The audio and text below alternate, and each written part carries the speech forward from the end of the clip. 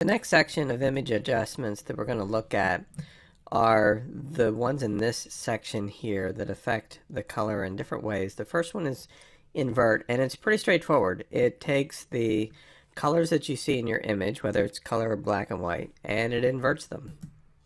Pretty much like that. So it creates a negative, essentially, of what your image is. And it's a very selective option. You're not going to use it on a daily basis, most likely. It's good to know that you have that available. One application where I can see it be very effective is if you're working with a graphic that is just black and white. And if you select the invert, it'll just switch those options from one to the other, from black to white, white to black. And therefore it can save you a lot of time. So I'm going to undo that, and we'll take a look at the next adjustment, which is posterize. And posterize basically takes the colors in your image and averages them down to basic levels. And you can see here the default bottom level is level 4. The more I increase the slider, the more back to the original form that the picture becomes. It's very similar to what happens whenever you save an image as a GIF using the selective option that we looked at in one of the previous videos, except that instead of saving it here, you're just reducing the color. And it's a very specific effect. That here's level 2, which is at the extreme left. So it's just another way of reducing color information to achieve a special effect. Again, it's not a tool that you're going to use on a regular basis, but it could have some very specific limited uses.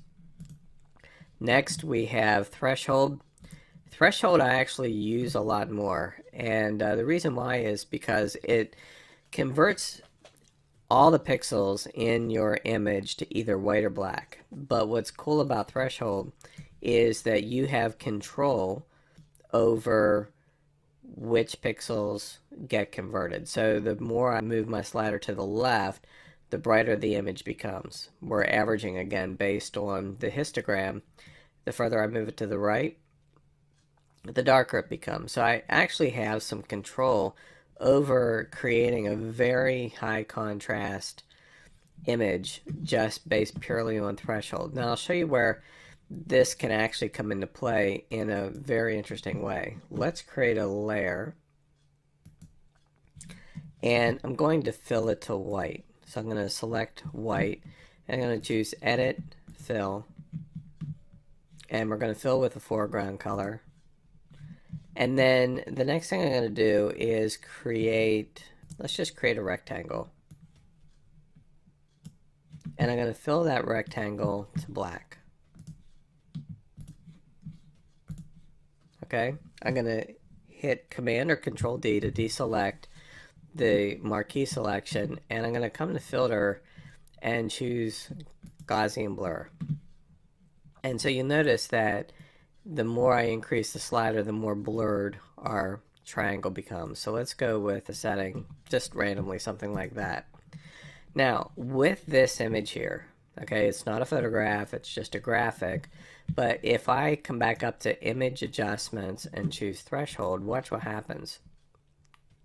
It actually sharpens the image, okay, but it does it based on the pixel values again. So again, the more I move it to the right, the more pixels are actually being made dark, which is why it's expanding, because remember, the original is out of focus. So by me moving the slider clearer here to the right, what it's saying is all the pixels from number 230 clear to 0 are now black.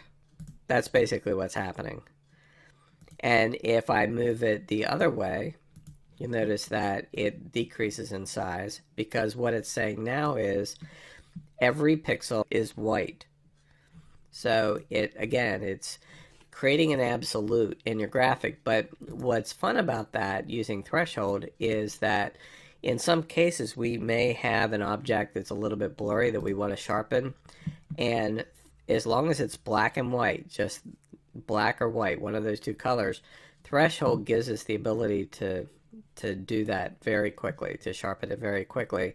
But in the case of a photograph, threshold also gives us the ability to convert it into black or white, which can really lead to some pretty cool effects, as you would imagine. The next image adjustment is gradient map, and gradient map is kind of cool. Again, for special effects, what it does is it takes a gradient, like you see right here, black to white, which is the default, and it maps the tonal range of each pixel from 0 to 255 based on what the gradient is. So the default is black to white, so it looks like a normal black and white conversion. But what happens if you assign different colors to those same values? Well, I'll show you what happens.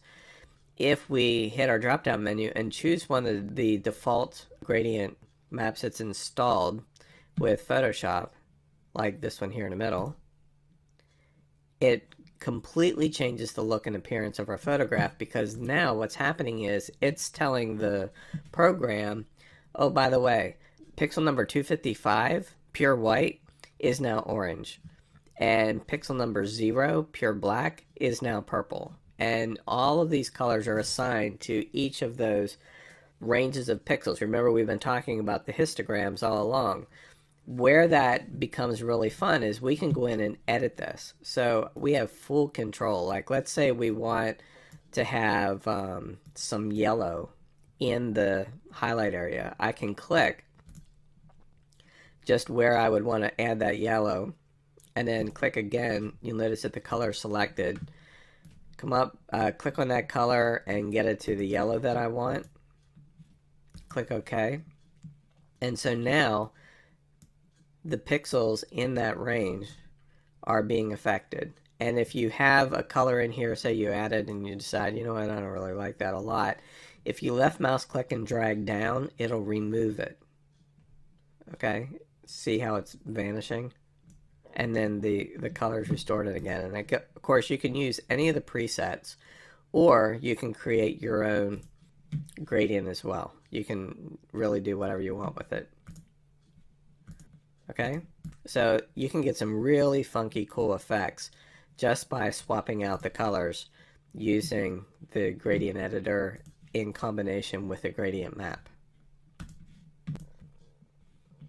Next, and the last one here, is selective color.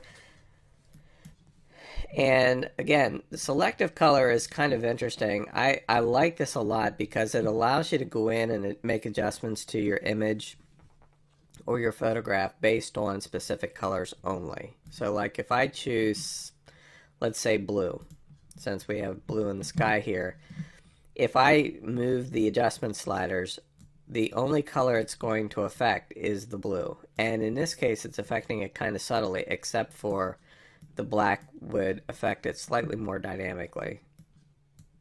So it's a subtle adjustment in most cases. Okay. Same with, like, if I chose the greens, which we have as the trees here. You notice that I can adjust the appearance